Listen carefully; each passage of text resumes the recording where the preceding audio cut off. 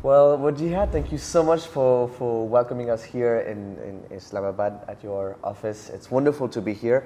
For the audience, could you please briefly introduce yourself? Thank you very much for coming to our office. So I'm Wajiha. I'm the co-founder and CTO of Orbid-Ed. So what is Orbid-Ed in just a few words? What is the mission and the purpose behind the company? So we are basically a fun, interactive, and more importantly, a measurable learning platform. We are focusing on two audiences, K-12, in which we are targeting students, and enterprises. And our mission is to create a world which is more empathetic. We are aiming at creating future of work where people have better abilities to communicate, they have higher EQs, and they are more empathetic towards each other. That's fantastic. So we've talked about all the challenges. Now, what is Orbid-Ed solution? Concretely, what is your product? So we've created this interactive learning platform through which employees can practice the nuanced soft skills through conversational role play with our emotionally intelligent avatars. If they get exposed to challenging situations that they usually face at their workplace, but within the safety of a virtual environment, they feel more confident on how to act when they are in a real life scenario. So that's what we've created. So do you have an example of some real life scenarios to help students, evolve and learn in a safe environment, and also for employees that want to learn more and be trained in their corporate environment? So I'll go with the corporate environment one first. So we created the sales training in which that was one of the internal experiments actually. We had hired a new sales representative. We thought our sales would go up, but they actually went down, and we conducted this experiment last year. Then since we've been working in AR, VR since the past 4 or 5 years, we quickly put together this training in which there were some common scenarios that occur. They have to do, there's basically a script that they have to read or to go through when they're talking to customers. So that person was trained in that VR, through that VR module, and we saw our sales going up after that. And within a month or so, our sales were 2x. So there was an immediate impact of that training. So how does it work? Like you basically put on the lenses, and what happened? Is there any interaction, or is just basically you talking to someone, not getting any response, but having a real life scenario that you can play with? What is the level of interaction within the experience? It's just like that. You put on the headset. So if it's designed for our office, you are going to see this you're going to see this virtually, and then it depends on the module that you're taking. So for example, the sales one, you have the customer walking in from the door, and there are different interactions designed. Like we have three course of actions that you can take or that person can take. And then, for example, you greeted that person and then asked that person to come sit in front of you, so that person will come. If you don't do that, there's a certain thing that the customer will do. So it's interactive. You are going to perform some action, and based on your action, the avatar in front of you will do certain things. So in that way, your employee is trained that this is the right thing to do, and if you do a certain thing, that's you're not going to convert the customer. That's the goal, conversion of a customer. Makes sense. Thank you very much for sharing. What about a real-life scenario in a school, for example, where your product could be used? What are the different ways that schools could actually collaborate with Orbid-Ed? Yeah, so we started off as an augmented reality product, but then we quickly saw that not all the schools have the AR devices available. So we converted our platform to a cloud-based platform as well. And I'll give you an example of a concept. So basically, there are gamified concepts through which they can learn difficult science topics easily. So for example, middle school students, they can learn about electromagnetism while creating a magnetic levitation train in our platform. So they're very excited when they see the train running, and that's when they have applied the correct electromagnetic principles. So yeah, this is one of the scenarios in which. Okay. And have you run tests with schools already? Like, with how many schools have you been collaborating so far? So we've been operating we were operating before COVID in schools. We were going B2B. That was mainly our sales channel. We were operating in Boston, USA, and in Pakistan with some schools. But COVID disrupted the education system completely. Of course. And post-COVID, we've been going B2C. Right now, we are selling directly to parents. Okay. So not to schools, but it's basically education. That's what I wanted to understand. It's not necessarily collaborating with schools, but collaborating directly with parents to basically cut the intermediary that school can be, right? And I guess after COVID, things changed a lot. Parents understood that e-learning can be impactful. They started looking out for solutions, and that's where we found this opportunity, and B2C has been going much better for us compared to B2B. But if you're collaborating with parents, obviously, I think that your product is a tool. It's a great tool, but from my perspective, it has to be associated with some kind of curriculum, with some kind of learning program. So how do you make sure that these two things are connected if you don't necessarily collaborate directly with a school or a learning institution? So we are offering it as an after-school program. We have our own curriculum designed, which is customizable based on every child. So we have defined different age groups, and for each age group, there is a different curriculum, basically. Yeah. Okay, fantastic. Thank you so much. What do you think about the potential of virtual reality and artificial intelligence in the coming years, not only in the education space or upskilling space, but in all industries? I believe the data that technology is able to provide that makes it easy to run operations. And even if I stay specific to training, classroom trainers are doing really good right now, but there's one major point that they're lacking in. That's measuring the impact of that training. And if you are doing that training, conducting that training through virtual reality, there are dozens of data points that you can take out of that one particular module. And aside from training, there are specific scenarios in healthcare, defense. You have applications in oil and gas. So opportunities are limitless, basically. Yeah. What are you mentioned data points. What are some examples of data points that can actually help measure the impact?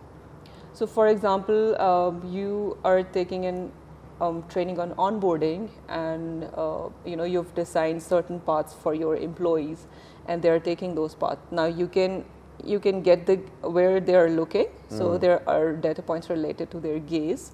So it actually gives you feedback on if your paths are intuitive enough for humans to understand. Do you, as an organization, need to change your layout of office to make it more intuitive and more user friendly for your employees?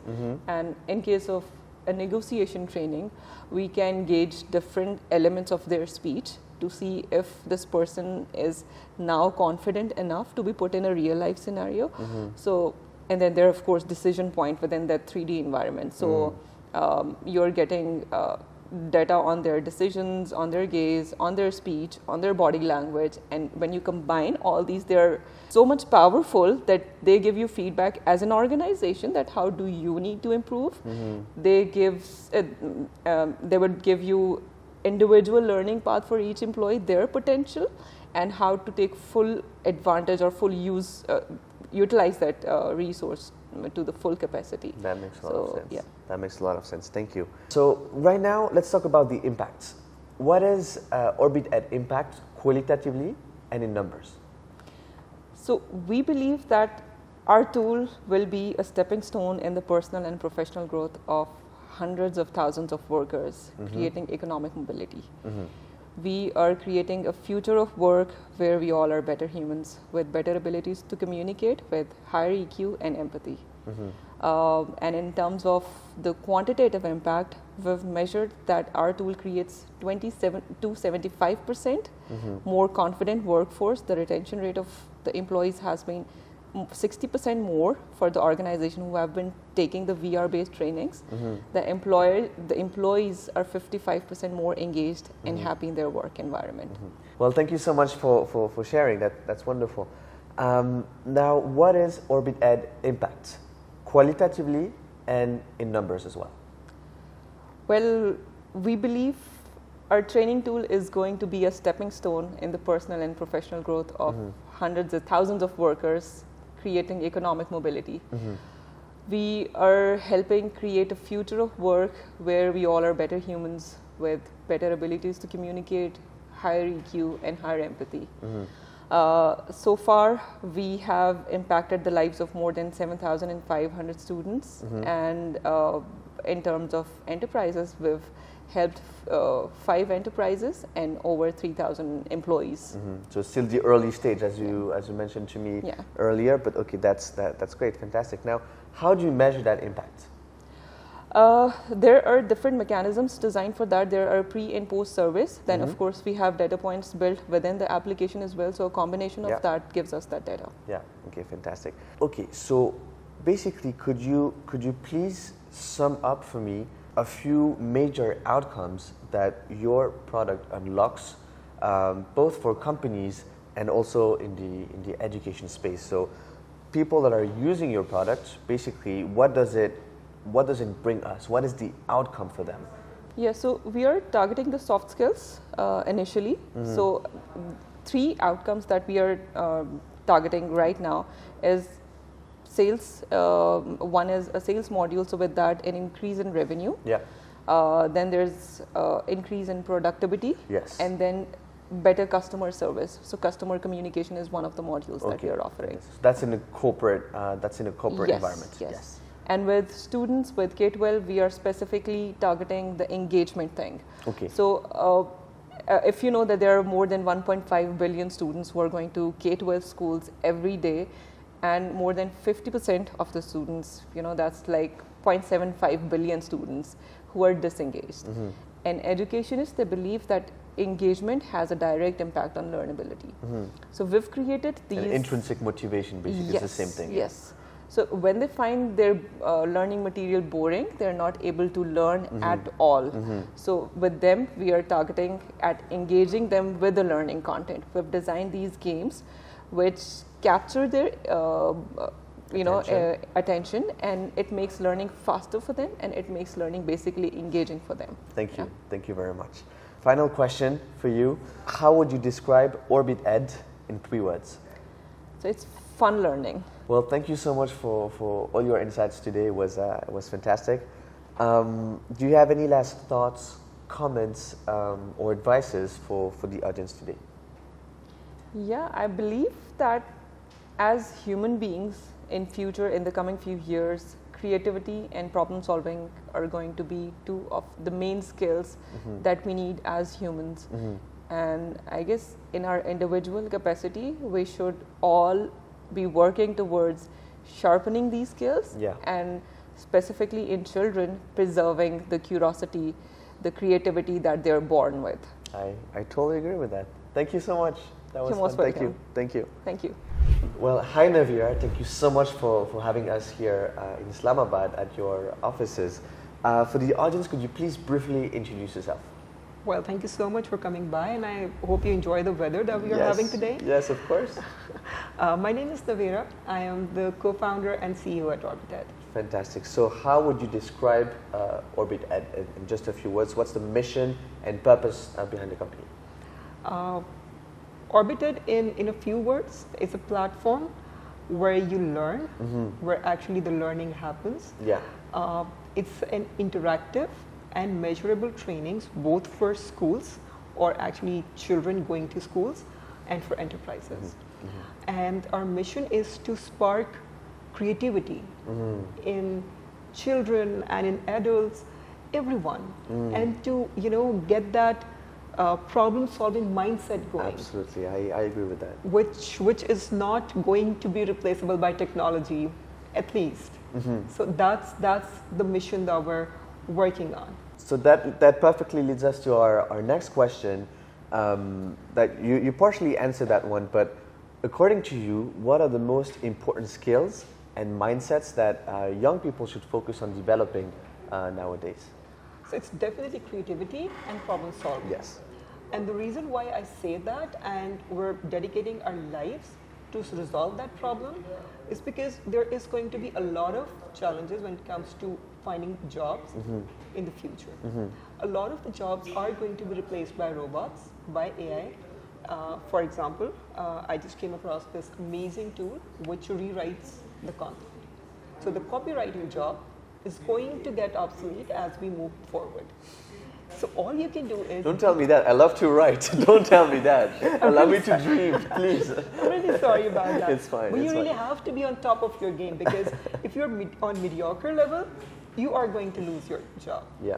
And if you're very creative and problem solver, then you'll be able to sustain, in that challenging environment. Yeah. So that's why this is very important to have that mindset. Now, what about the corporate environment? So, according to you, what are the most important skills that company, and the most demanded skills that company are looking for when they actually hire people and they train their employees?